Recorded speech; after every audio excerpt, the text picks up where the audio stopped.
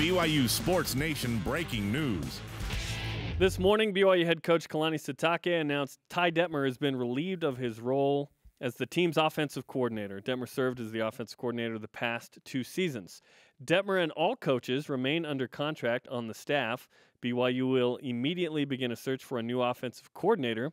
The new offensive coordinator will make decisions regarding the offensive staff. We bring in not only Brian Logan, but David Nixon with us. What's your reaction, Brian, to the news that Ty Detmer has been relieved as the OC? It's not too shocking, man. I think something had to happen. Something had to happen, and when you have a very poor, offensive season and showing like you did. I mean, you look at these stats. 118th in total offense. Rushing offense 104. I mean, I don't like seeing 100+ on those. Yeah, no, not at all, man. And so to me, it makes sense. I would be shocked if something like this didn't happen. I'm shocked that Ty Detmer got the axe, to be honest. I would have thought it had been some assistant coaches that they maybe give Ty one more year. Keep in mind that he was changing from this spread offense, go fast, go hard, to a pro style, and that takes time. I mean, you've got to go out there, you've got to recruit, you've got to get new talent in, and that's what they've been trying to do these last few years is get to his type of system. I thought maybe he'd have one more year, but I tell you what, it was abysmal. It was a terrible year. Brian just mentioned some of the stats. And ultimately, you saw Kalani's frustrations throughout the year. I mean, I remember in particular during the Utah State game at halftime, going into halftime, they said, "Hey, how do you feel about your shot? Your chances here in the second half." He goes, "As long as the offense doesn't screw it up." Oh, right. And there were a couple comments throughout the season where you saw Kalani's pure frustrations. Defense held their own. Yeah, they struggled in some games here and there. But the offense did not hold their end of the bargain. And ultimately, that cost Ty Detmer's job. I think it's different if maybe they were middle of the pack as far as their rankings. And mediocre would have been tolerated. Mediocre, yeah. I think that goes to your point, right? Which is, hey, I'm still developing these players, still trying to get my own guys, for this system. But like when you are last in every category, in almost every category, you're bottom 10, bottom 10, 20, yeah. That's a whole nother level, man. That's not just okay. I have players that I don't have, or we had injuries. To me, I think that's just a sign of not good. Yeah. BYU stunk on offense. This was epically bad from a school that is known for its offense and quarterback you. This was a bad year. Was it all Ty Detmer's fault? Absolutely not. There were an unbelievable amount of injuries. There was also ineptitude. The schedule was tough. But listen, you control what you can control, and the message is clear. Those kind of numbers will not be tolerated. So out goes Ty Detmer. So here's the thing. When you do have injuries, you've got to find, as a coordinator, it's your job to figure out how you can now craft the offense to now fit your new personnel, right? The new quarterback, new running backs, whatever it may be, you've got to get creative. And we saw some games where they did some cool, halfback slip screens, some tight end delay screens, and they got positive yardage. But ultimately, I just don't think there's enough creativeness on the offensive side of the ball to try to help this offense that was struggling because of injuries and struggling because of production. There just wasn't enough that went into it. And we all thought maybe there might be some changes mid-year of getting rid of some, maybe putting Ty up in the box and switching it up there. Maybe getting some assistant coaches, reassigning the different positions, and having, certain guys. Harvey Young is on the staff. Have him start helping out more with running backs to help that group. But, man, like I said, I did not see Ty getting the axe. And, of course, he's still on the staff as the press release announced. We'll see what happens with the new offensive coordinator. He might stick around as a quarterback's coach, per se, or coach some other position. But for now, BYU is out on the search looking for a new coordinator. It's tough, man, because we've had so many discussions like this on AFR and Countdown, which is and Uncle B is always the first one to say it, right? Which rightfully so. You have 5 quarterbacks. You've played with 5 quarterbacks this year. What team is going to win and have success? And so I get that, I understand it. But to your point, David, at the end of the day, it's your job as the offensive coordinator to put your guys in position to succeed. And I just remember, and I hate to go back to this, but 2010 when Bronco took over, 1-4, right? We probably lost guys within those first 5 games because of injury. He took over, and we started balling out. You know what I mean? And he found ways to put, key players in key positions to have success. And here's one more thing. I know we talked about it in the countdown to kickoff in the post-game show. These fans, and I'm going to throw myself into the same mix, all we wanted was some hope going into this offseason. And yes, BYU beats a really bad Hawaii team, so there's a little bit of hope. But other than that, there's a lot of question marks still surrounding this team. Who's going to be the starting quarterback next year? Who's going to emerge as the running back? Squally has done well these last few games, but is Riley Burke going to be in the mix? And, is Ula coming back? Is he going to be strong? Wasn't Riley Burke in the mix? Right. For the most I mean, part. there's a plethora of questions, and I guess this provides a little bit of hope for BYU fans that there's going to be a complete change, kind of a big mix-up, and we'll see who comes in and steps up to the plate as coordinator. Who knows? There's a lot. I mean, because you're a coordinator, you don't have to be an active LDS. You don't have to be an LDS member of the church. Yeah. Whereas the head coach, you do. Correct. And so, really, that opens up the entire picture to anybody that come in and take this position. And I mean, it could really be anybody in this country. The question is, can BYU pay him? Can they pay a quality coordinator to come in? We'll see. Let's talk about some of the guys in the mix for this. And it is early, but some of the names being thrown into the mix. Let's go over this way too early list. Dennis Simmons, former BYU linebacker, is the wide receivers coach at Oklahoma. Okay, interesting one there. Bob Stitt, former Montana head coach, has been thrown in the mix. Snow College head coach Paul Peterson. Darrell Bevel is at the top of the list. an LDS guy. Seahawks OC. Could BYU pay him enough? That'd be an early Christmas right there. His daughter is going to play softball for BYU, by the way. Oh, so little nugget there. So we got a chance. Norm Chow, do you bring him back? Norm Chow was in the football offices this last week. Aaron Roderick is the easiest, simplest choice. A guy who's been around BYU a little bit this season. A guy who was with Kalani Sitake at Utah on that coaching staff. A former BYU wide receiver. He'd be one of the leading candidates, I would think, in this situation. So there could be others, of course, on this list. But who BYU gets as the new offensive coordinator will certainly make a more interesting offseason because there's a new early signing day, days, December 20th through 22nd. So BYU's getting a jump on this. It is Monday. So props to Kalani in that. Kalani today, the first day back in the office after Hawaii, he makes the call because I think he understands the importance of getting rid of the coordinator position and trying to go out and actively find one now. And we saw this with the news with Florida yesterday hiring Dan Mullen and Tennessee going after their coaches, Chip Kelly to UCLA. I mean, teams are making moves, and now's the time to make your move. You don't want to be trying to make a move at the end of December when all the good coaches are taken, right? And so early jump on it too, right? I mean, same thing. If Ty Detmer recruited me, or anybody on this offensive coaching staff recruited me, I'm gonna be nervous. You know what I mean? Because maybe I still have my scholarship. Maybe Kalani calls me up and comforts me and lets me know, hey, you can still come here. But I don't know these guys. You know what I mean? You don't know the scheme. I don't know the scheme. Yeah. They like Ty and those guys. They know my mom. They've been in my my house. They sat on my living room, my couch. I don't know these guys, and so. That's another, I think, a good opportunity is if you can get somebody in here fast and then they can go on tour, you know what I mean, city to city or recruit to recruit, calling people up and say, hey, you know what, I'm the new OC, still want to have you. This is what we're going to do.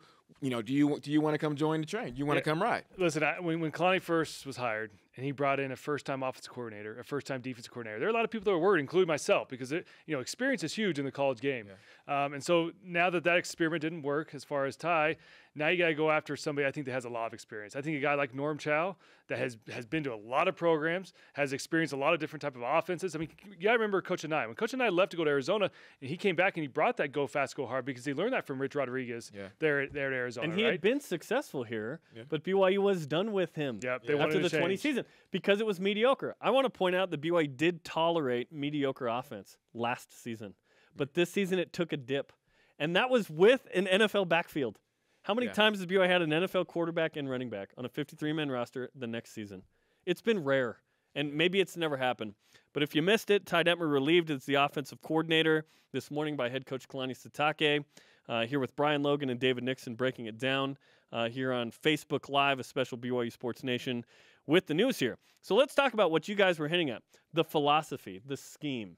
BYU has been trying to be a pro-style, run-heavy, ball-dominant, time-of-possession offense in an effort to be unique. When BYU was good in the 70s, 80s, 90s, particularly on offense, they were unique. They were chucking the ball down the field. Now BYU wanted to be Stanford light. Does BYU still go down that route? I would imagine that maybe they don't, because it didn't work. Yeah, but at the same time, you've been recruiting to this type of offense for the last few years. So now you're starting to get the personnel that fits this pro-style offense. And so are you going to go back to a spread? Now you got to go back and recruit all new kids for a spread? I mean, this is what happens in politics when we vote for a Democrat and Republican. This is the best analogy. The crossover there. It's crossover, man. Yeah, It's that's the question. Can BYU, as an independent, trying to stay in this landscape with an ESPN contract, what kind of offense do they need? What kind of offense do they need? Do they need to be like everybody else, where BYU's had a harder time recruiting speed, whereas BYU can recruit certain body types? Offensive linemen, tight ends, linebackers have always been a body type that BYU can recruit. So where does BYU go with this scheme? I mean, because the guy is going to fit the scheme. So to me, I mean, it would make more sense, and we got to get some more details and breakdown from Uncle B. But talking to him about it, he's saying it makes sense to go the pro style as far as recruiting. You can always recruit those body types, right? Big offensive linemen, you're not going to have an issue. My concern, not so much is with the running backs. I think you can always have a Harvey. You can always get, a once-in-a-blue-moon Jamal. And with college football, you need multiple running backs. So it doesn't matter just to have one guy, year. right? I'm saying multiple studs, right? My concern is – and I go back to just Michigan, where if I'm just stacking everybody, and you look at Mississippi State, right? I'm stacking everybody in the box because I know you're going to run it, and I'm going to press my corners, man up, safety over the top. Heck, I might even put a safety over the top. I might bring both safeties down and have man on tight end and man on the running back, and then these are one-on-one guys. Can BYU recruit the receivers that they need to get off of press coverage and have the speed to get downfield and make those plays? Well, it goes back to the point. I don't think you can go back to a spread. I mean, you look at, we're not Oregon. BYU will never have that type of speed, and so you can't go that route. I think a hybrid. You look at what BYU's been able to do in the past. Like hybrid. With Taysom. I mean, but the problem is you don't have a Taysom. See, you don't have a Taysom on this never had roster. a Taysom. That's the only one they've ever had. But they tried it with Riley Nelson. Look at Riley. We talked about this. I think when Bo Hodge started his first game against Wisconsin, right? And I said, it's clear to me, guys, that BYU needs to have a running quarterback, a dual threat quarterback, to make up for just the athleticism in other places, in other areas. To have that dual threat. And I started thinking about Riley. I started thinking about Taysom. And then Bo, obviously.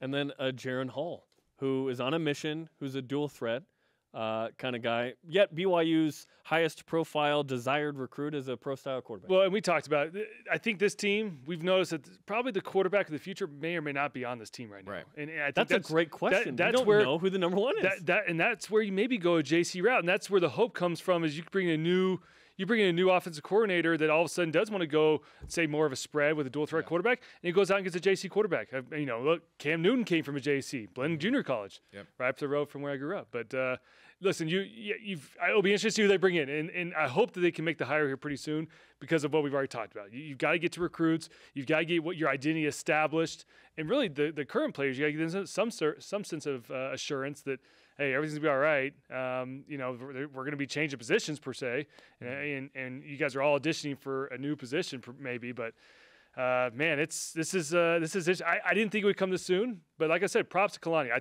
think this is now when it needs to happen. Shows how serious he is to get a head start. It also shows that I think he's been thinking about this for a while. This isn't something that all of a sudden popped in his mind yesterday. He wasn't on the flight home Saturday night debating. Maybe this is something I should do. Yeah.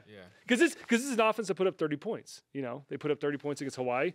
Not great, obviously, but they still were productive in that last game. The running game was great. You run for 285 yards. Season 9. But the damage had been done. We've said it for a few weeks. I made the analogy. There's a huge crater. You can't pile dirt on it and tell me how not deep it is. I saw how deep it was, and it was bad. And BYU makes a change. Who will BYU hire is the question of the next couple of weeks. I feel like BYU needs to get someone in place in the next 2 or 3 weeks before this early signing period of December 20th to 22nd. Yeah. I think somebody with experience and somebody outside the program that can bring in some fresh ideas, some fresh knowledge. I think that's the way you got to go. And who emerges that name? I think we'll start hearing some names here pretty soon. They'll start leaking, and you'll see guys flying in and get interviewed. But I think just some fresh blood, because right now that even those guys on the offense, even the players on the offense are all questioning, man, we were terrible, right? Yeah. And this has a lot to do with the coordinator and the players. The players didn't play well either. I mean, there were a lot of drop balls. Quarterback play was mediocre at best. So there's going to be a lot of movement going on in the next few weeks, and I'm interested to see kind of how it pans out. Let's talk about Ty Detmer's legacy. He's the Prince of Provo. He and Jimmer Fredette, the two most popular athletes that have ever walked through here. Danny Ainge, and you can add others in there. The dude won the Heisman Trophy here. It was a risk to come here and be the OC to damage his legacy. He's still the man. But to what point did this kind of affect how you think about Ty in the future? Hey, listen, I think he stays the Prince of Provo. I think anytime you have the Heisman Trophy award, I mean, you can't ever go back and doubt what he did as a player. I mean, he was one of the most prolific quarterbacks in all-time history, right? So I think his legacy still stays that way. Obviously, didn't work out as a coordinator, and there's a lot of people that try to go on and become coaches. It doesn't work out. They were a great player. They weren't a great coach, and I'd probably be one of those. I'm not saying I'd be a great coach per se. I'd be a great coach. Tom Hommel himself had this at Cal. Yeah, he was not Tom's been there coach before. Cal. He's been a tremendous AD. Exactly. Yeah. We regard him as a player and an AD. I don't think it tarnishes his legacy at all. I mean, obviously, there'll always be an asterisk next to it that he didn't succeed as a coordinator. But what he did as a player was phenomenal. Yeah, absolutely. I mean, yeah, you can't. Somebody like me that didn't grow up in the culture and even in the church, coming here so late 2009, right? That's all I heard. Ty Detmer, and anytime Bronco would show us film or any type of his history, whatever, you always had Ty, and he was always on a pedestal to us, and I think he will forever be. And I think the fact that it was very short, 2 years, I don't think people would care too much.